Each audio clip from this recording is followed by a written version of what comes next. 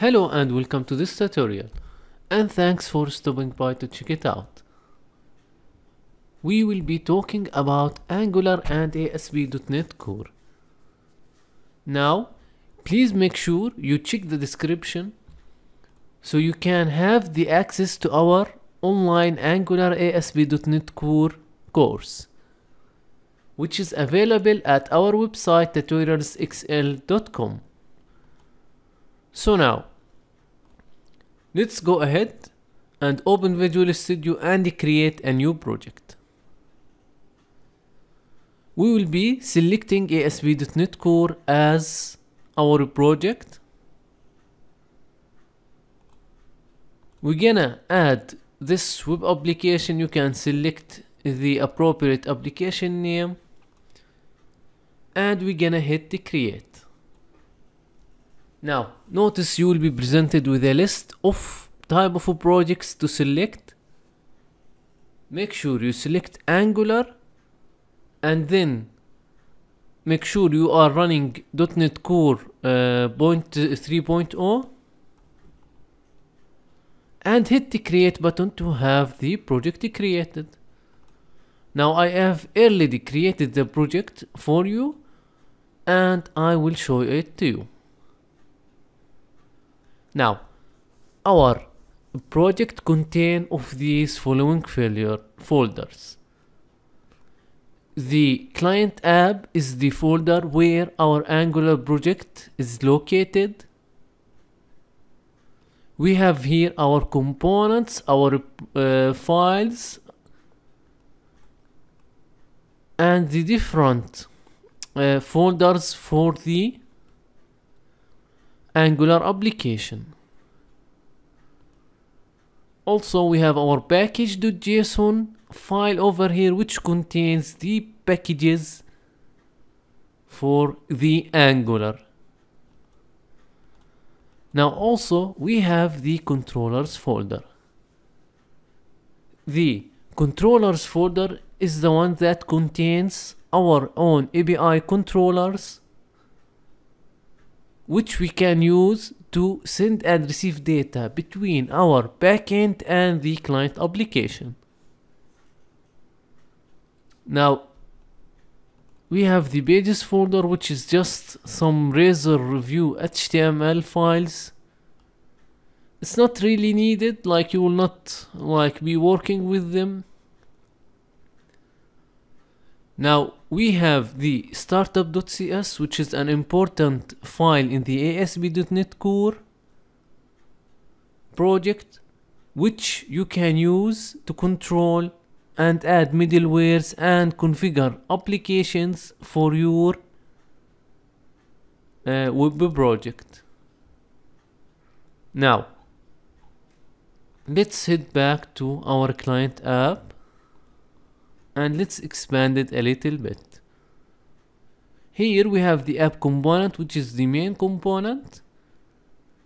We have inside it some components, which is the navigation menu, and the router outlet is used to handle the routing navigation change for our own application. So we render the other components. Now, what I will do, I will run the application to show you how it will look like at the beginning. So now, after we run the application, we will be presented with the application, and we're gonna see some Angular pages available for us to navigate and use inside the browser. Now, the application, as you can see, here is the home component, here is the counter example, and here is the API example, which take data from the backend and render it for us. So as you can see, all this happening inside the same browser. We don't have any postbacks or refresh, which make our own application unique and fast. Now, I want to do some edits over here. I want to head over to my home component. I don't need all of this. I'm gonna just add an h3 element that says hello, and I'm gonna add a new input. This input will be of type text. It will have this ng model, and it will have this property as its value.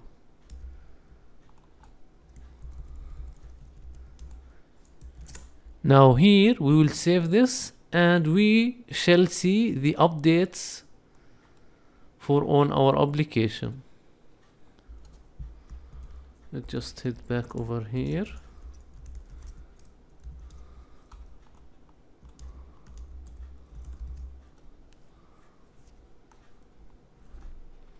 Okay, I guess we have an error. Let me just check it. Okay, we added a wrong attribute of ng model. So now we have this text box, this h3, and this input element. Notice that as soon as I type in inside the text box, it will be reflected inside my HTML view. That is one of the powerful things that Angular and the client-side processing frameworks provide for you. Now also, one of the new features of Visual Studio, which came out with Visual Studio 2017, is that you can add breakpoints to see the data inside the TypeScript. So you can just simply come down here, add a breakpoint. As soon as you hit the increment, notice that you can debug the code and see the value it changes, and even like it changes the value and see them reflected on the browser. Now also I want to come down here, and what I want to do, I want to add a new component. So let's do that. Let's cheat a little bit. I'll just duplicate the home, and I'm gonna create a my to do component. Over here I'm gonna just change the names. I'll come down here. We need to change this as well, or we get an error.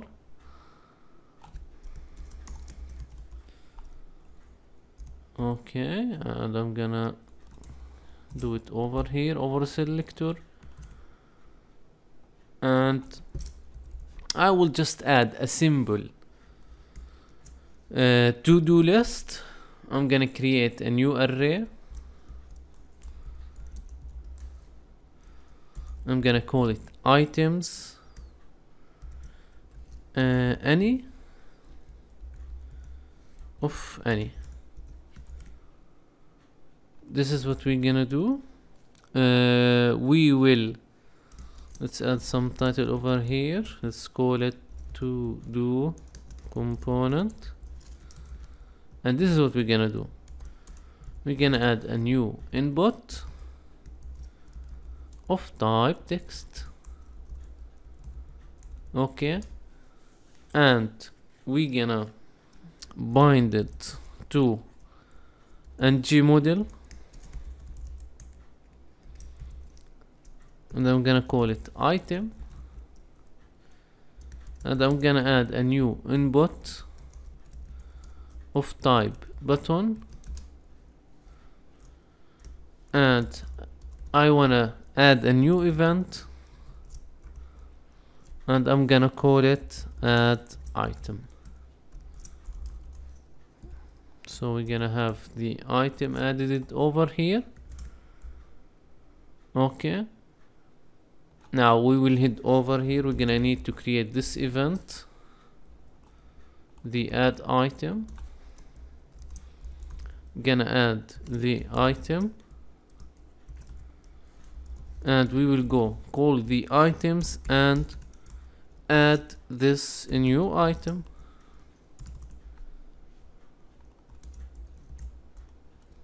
Now I'm gonna render the list of items, so I'm gonna say to do's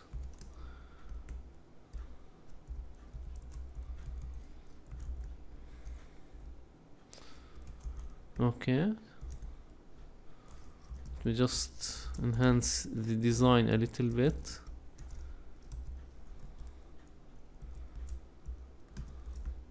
So we're gonna take this over here, and what I'm gonna do, I'm gonna just create a small table. It's gonna have tr, and it's gonna just have the item. Now also we will create a new tr, and this one will have an iteration, so we render the items.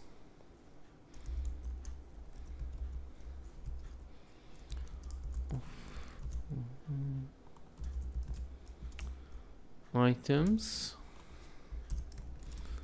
will come down here. We're gonna add the to do, and we're gonna run this. Okay, but before that we need to just import the component over here.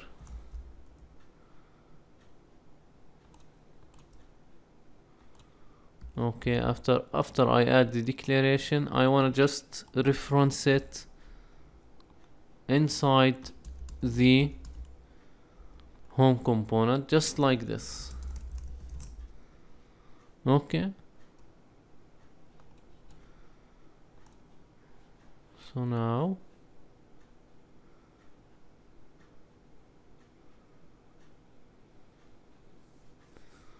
okay, we have the to do component, but we just need to come down here, say add.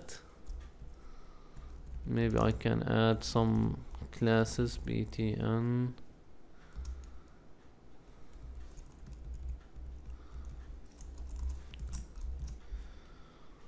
Okay, just to make it a little bit cool.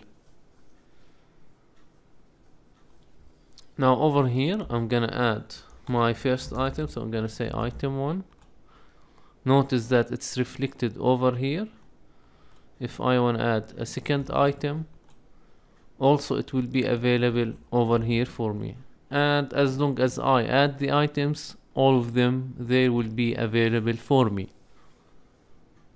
So this was a quick demo of ASP.NET Core Angular. I hope you enjoyed and find this demo useful.